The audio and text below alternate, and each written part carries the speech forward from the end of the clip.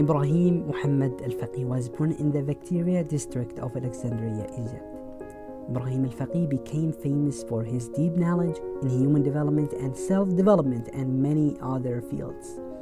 Ibrahim Al-faqi was the chairman of the board of directors of the Canadian Center for Human Development and an expert in neuro-linguistic programming, as well as an international lecturer and a prominent and famous writer in the fields of human development.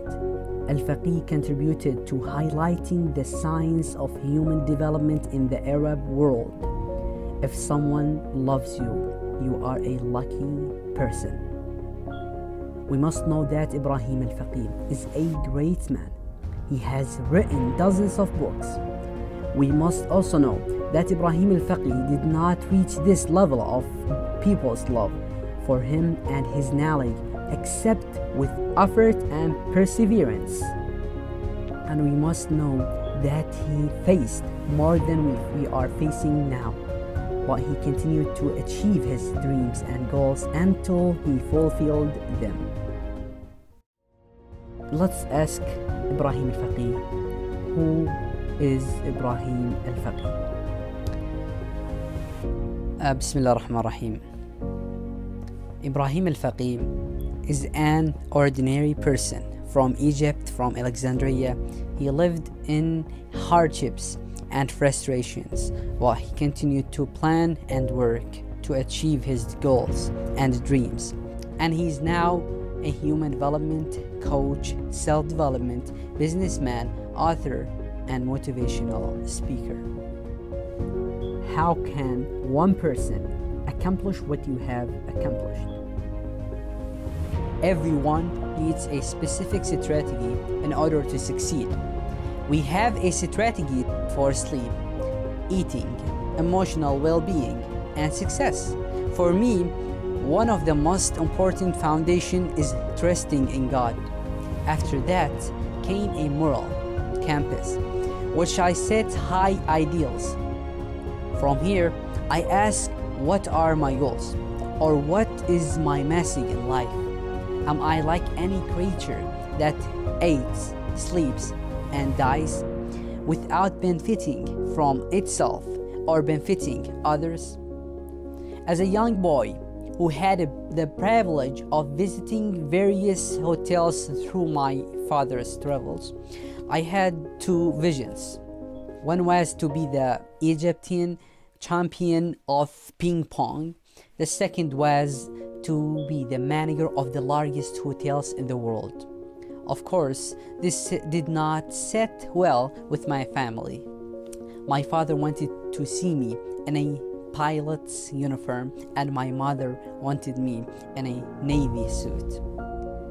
They did not know that I was already mastering the skills of racket across a ping pong table.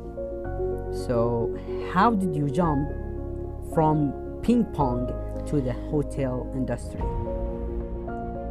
Again, I saw a lot of hotels in my young life, and this gave me a push toward that industry. So I studied at the Hotels Institute with the goal of achieving a high managerial positions in Egypt, but that was not easy at that time. So I moved to Canada to seek more opportunities. As a young man in a new land, I struggled a lot. Let me tell you one story that helped motivate me to reach my goals. I was walking down the street in a frustration after the many failures and shut doors and remaining myself of the lofty goal that I had set myself to be the premier hotel manager. At that moment, I met a local restaurant manager who offered me work and asked me to return the following Monday.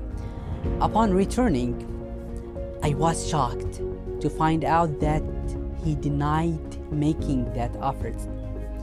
6 years later, I invited him to lunch at one of the hotel I was managing. He did not recognize me, and I was pleased to remind him that 6 years prior he had rejected as a dishwasher at his restaurant. Wow, I can't imagine that look on the man's face, but I also can guess that this was not enough for you. Yes. Receiving the award of the best general manager of hotels in 1990 was the transaction to my new position. In 92, I decided to develop my interest in human development.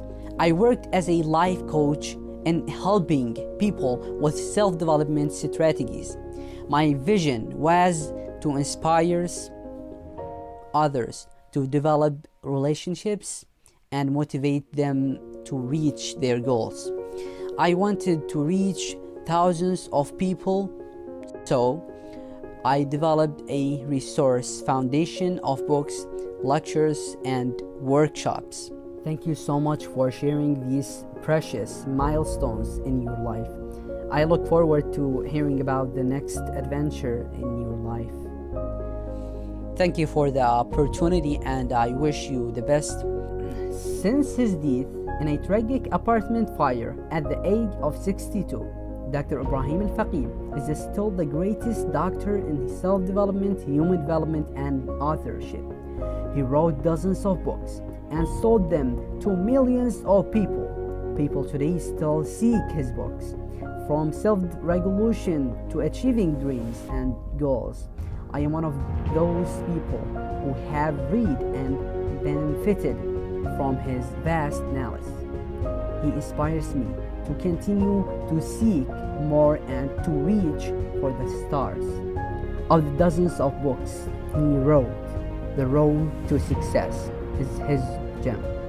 In his words, he said, I have always been writing down my goals and reading every single day before I sleep and when I wake up.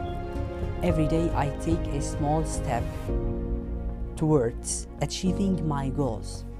Whatever your dreams are, start now. Trust yourself, plan, put plans into action. Work, study, learn, achieve, keep going, and don't give up, and trust in God, and it will come true.